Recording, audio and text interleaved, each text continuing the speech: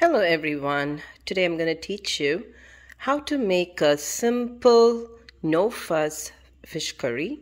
It's a South Indian version that I've always made. It's a go-to recipe that is passed down from my grandmother.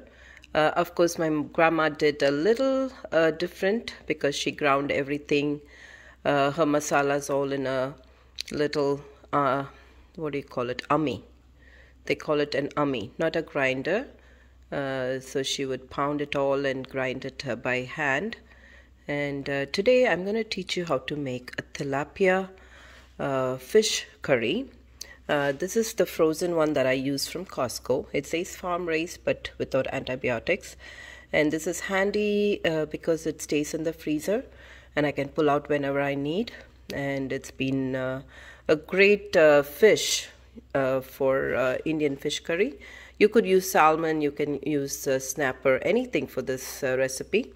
Pretty much it's your choice of what fish you like. But I'm making with tilapia lions today. So our basic ingredient is onion, garlic, tomatoes.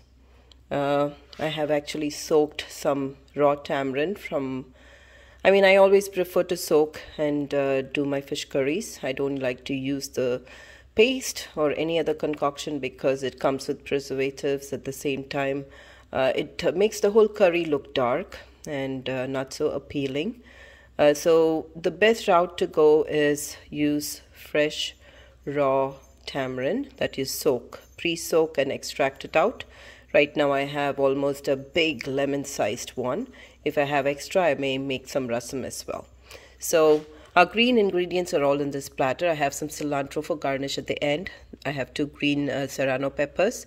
These are pretty long, so I just limited to 2.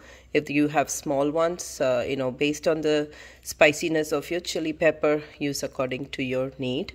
And then curry leaves. Don't miss this. This adds a great nutty flavor to your entire dish. And there's no Indian curry that is made without it. Okay? Always have a plant in your backyard or just keep a good supply of it. Okay? And these are the farm raised tilapia lions that I have that I'm going to thaw it out and cut it into small 2-inch, maybe 2-inch, 2-inch pieces. And then I'm going to make the curry. And these are my seasonings. Usually there's mustard seeds here, but I've never had a chance to go shop for it. So today we're going to skip that. But I will use fenugreek, some cumin seeds, and for this curry, just those 2 seasonings. And of course mustard seeds if you have some. And then I will be using turmeric powder. This is my dhania powder or the coriander powder. And some red chilies. This is Kashmiri red chili pepper powder. And this is cayenne pepper. You see the color difference. This is way too bright.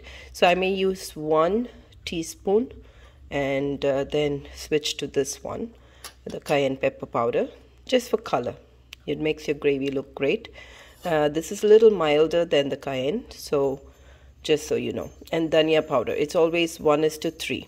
So 1 chili powder means 3 of dhania powder. Okay, so let's get started. First I'm going to thaw my fish and cut it into pieces and keep it aside, and then chop my onions, saute it along with the garlic and curry leaves and green chilies. And later we will add our tomatoes and our powders and then our extract and add the fish and then garnish with the cilantro in the end. And always make sure to use sesame oil. I have Idayam sesame oil right now, and I use a squeegee bottle. This is a jalebi making bottle that I find it very convenient to pour in my oil, and it's good if I'm using this oil for dosa or anything. It's easy to squirt instead of spooning it, so I find that very convenient. And of course add salt to your taste. Okay, let's get started. So my onion is chopped and my garlic is kind of sliced. Those which were big, I just sliced them up. And my green chili pepper, I just coated it on the top a little bit. You want the entire chili intact. And I realized I may have more onions, so I took half and reserved it for a different recipe. My tilapia lions are soaking in water Once they thaw, I'm going to cut it. By the time my curry is ready, that should be ready to go. I will chop up my tomatoes when my cutting board gets free. So right now we have onion, 1.5 onion, 1 sprig of curry leaves. I prefer to add them with the onion instead of in the beginning with the seasonings, because sometimes it tend to get burnt very quickly. And then these will go first, and then we will step ahead with the other ingredients. But for now, my pan has been heating. I'm going to add some oil, about roughly 2 to 4 tablespoons, depending on how fancy you want, because the oil will float on the top and look very pretty. But health wise, I don't know how advisable it is. But let's just go ahead, add our fenugreek seeds. About a quarter teaspoon would do. And then remember, we are missing mustard seeds. Usually I add mustard seeds, let it splutter, and then we'll add fenugreek. So a quarter teaspoon of fenugreek, let it change color. It will be a golden brown. And then we will add our cumin seeds, followed by onion. So it's almost browned up, so we'll add our cumin seeds, just same quantity, but just add some flavor. Then we'll go ahead and add our onion with curry leaves.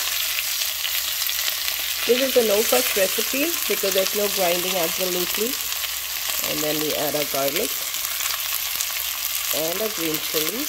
I know they look long, but believe me, it will taste yummy in the long term. So once these are sauteed, it becomes translucent and a little brown, slightly brown, okay? Then you turn off, then you will add your tomatoes. I just turned on my exhaust fan because it was starting to smoke away. So your whole house doesn't get smelly. So go ahead and turn on your fan and saute it till it wilts. This is a no fuss recipe, no grinding. My grandma would always grind some coconut in the end along with some roasted peppercorns, jeera, and some mustard seeds. She will dry fry them, and then pound it and add it in the end along with the coconut, ground coconut. But this I kind of feel is a version which is kind of a shortcut, because I didn't want to grind anything and make it simple for you all. And right now my onions are nice and sweated and wilted, and it's turned color. I'm going to go ahead and add a quarter teaspoon of turmeric powder and about heaping spoonfuls of dhania powder. And this is a smaller spoon, so I'm going to add double the quantity, so 6 of this, which is equivalent to about 3 teaspoons, okay? A little bit more. And then some Kashmiri red chili powder and some cayenne. And remember, our green chilies are there. These are long, so I'm going to lessen a little bit of the cayenne. And I forgot to mention, we do need some cumin powder as well. A little bit, nothing to overpower, like a quarter teaspoon. It adds flavor, but you don't want it overpowering. So I usually add my masalas to the onion itself, so the raw smell goes out quickly. Then once this is all good and sauteed, I will add my raw tomatoes that I've chopped up and ready to go. So this is just a method that I figured out with my experience, that you can do this. So I will add my tomatoes at this point. Chop them, you can grind them and make a puree and add as well. That will make your life easier. But today I didn't want to use my grinder or a methi. So here it is.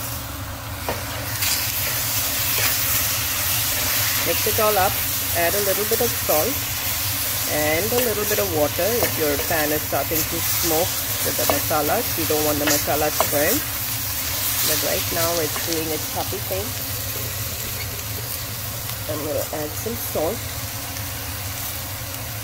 about a teaspoon. I know I don't measure. I'm like my grandma.